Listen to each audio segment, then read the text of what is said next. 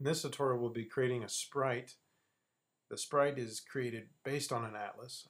In our last tutorial, we created an atlas for the arena. You can see we have the atlas editor open here with two different images we can use. So we're going to create a background for the arena.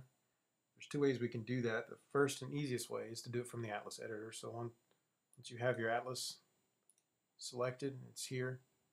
You can open it through there or through the window. You just select the texture you want and it highlights it purple, and then click on Create Sprite. What that does is put the sprite into the game, into the scene, as a 4-vertice quad, 2 triangles. You can view it front and back because the shader I'm using on this is the Particles Alpha Blended. Let's go ahead and set up our camera so that's not right on top of it.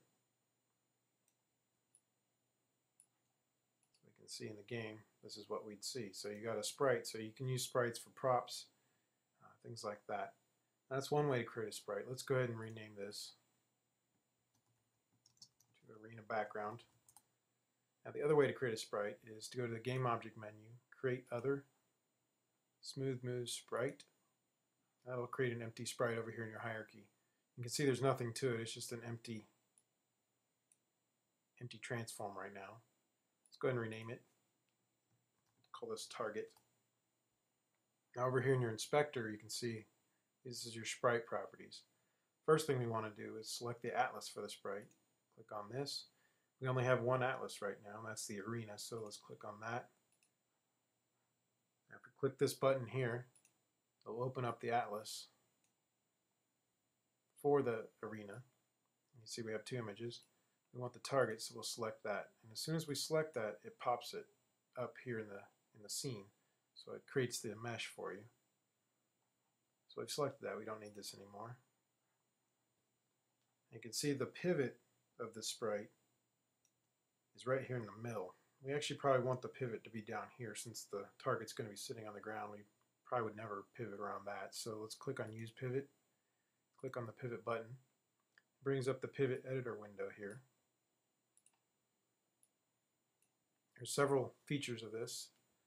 The pivot itself can be changed manually by dragging, and you can see as I drag it, it changes the pivot of the image. So if I want this corner here, I click on that and you can see the pivot is now at that corner. We'll probably want the pivot somewhere around here. And as you change the pivot, it does change the values up here in the X and Y. These are relative values, so if I go up in the corner, that's half the width this way and half the height this way, so it's about 0.5, 0.5. It's pretty close. We can also pick some preset pivots. If I wanted the actual upper right, I click on this and it goes to 0.5, 0.5, and it anchors it right there. If we wanted other anchors, you can see as I click it, it's changing it over here. But we actually probably want a custom one, so we'll put about right there. These buttons down here allow you to center or zoom if you've moved or zoomed. Now to move, you can use the middle mouse button if you have a 3-button mouse. You can also use the control or command keys depending on if it's a Mac or a PC, and the left mouse button to drag. If you have a 3-mouse button, you can use the middle mouse scroll wheel to zoom in and out if you want to fine-tune your pivot. You can also use the scroll down here if you don't have a 3-button mouse, sorry. Now if you've dragged away from it and you don't know where your image is, you can click the center button, it'll just bring it back to the origin. Or if you've zoomed in really tight, you can click the zoom times 1 button and it'll bring it back to the image's actual size. Some other features, if you're trying to do precise pivot alignment, you can turn on the grid. Now the grid is in the settings, I'll show you later in the bone animation area, the grid size, but it shows you the X and Y axis and a grid.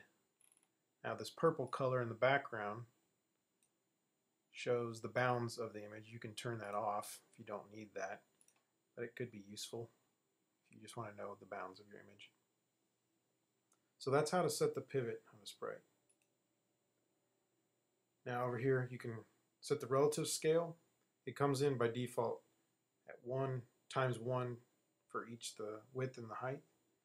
You can change that. Let's say you wanted 2 times the width.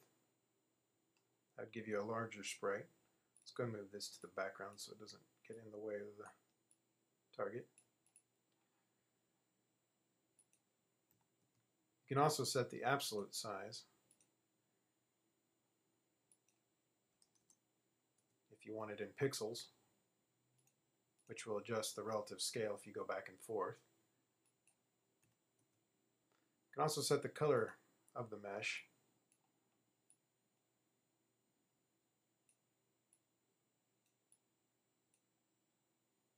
And if you're using a shader with transparency or alpha, you can set the alpha as well.